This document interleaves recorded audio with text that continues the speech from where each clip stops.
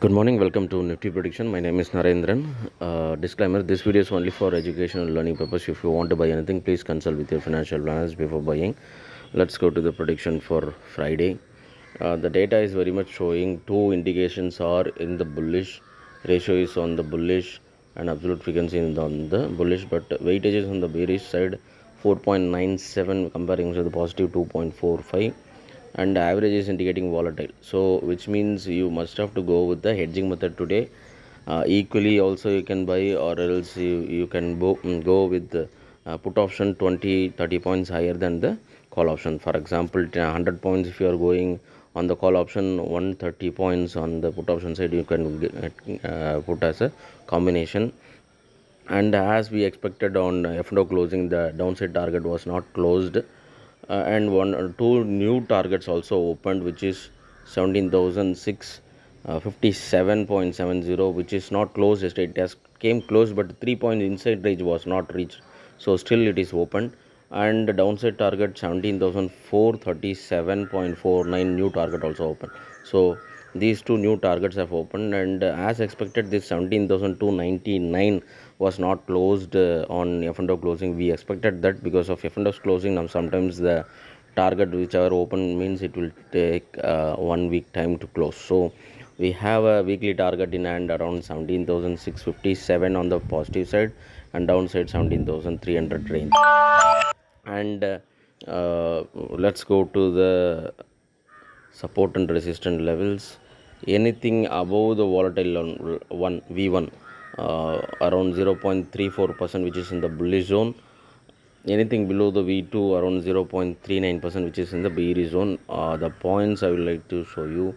The points is that 17,670 range, which is in the bullish zone, 17,541 range below, which is in the bearish zone. In between it is a volatile zone, so you must have to watch out some key levels for the volatile, because if Nifty is not able to break this particular level plus 10 points from that level, if it is not breaking, then Nifty has potential to fall down heavily. Likewise the same here, minus 10 points. If Nifty is not breaking this key level, then Nifty has potential to recover.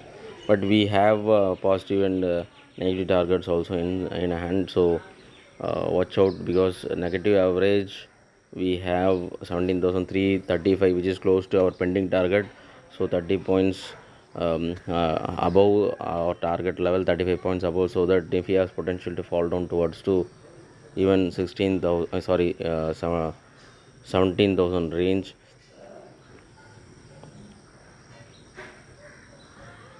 17,335, 17,300 range, so that but it has potential still 1,300 range also fall down heavily like that, so that one small 0.05 points put option always keep in hand today, because it might give you handy result, because 16,297 up to that level Nifty has potential to fall down on the downside.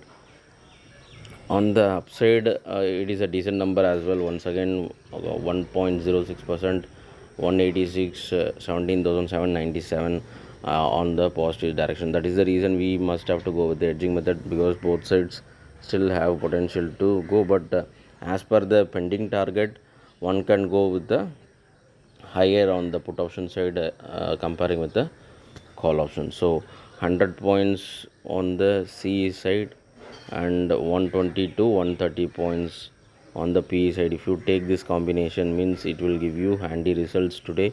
But this combination you can buy and hold for a week also, because if anything goes bullish 600 points or bearish 600 points in a week time, you will get some 400 to 500 points. Total put together you are investing only 330 points both sides, but it will have potential to go 500 to 600 points each side if Nifty is going bullish or bearish for a week time. So this combination you need to buy as well. Strike price you need to choose.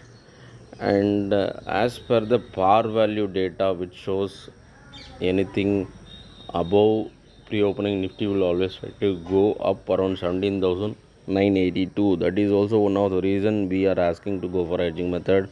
Why? Because we have pending targets around 17,300 for weekly, but if Nifty is above pre-opening, means Nifty is still having potential to go close to 18,000 mark range. So you need to take chances on these kind of days. So better go with the hedging method, that is advisable.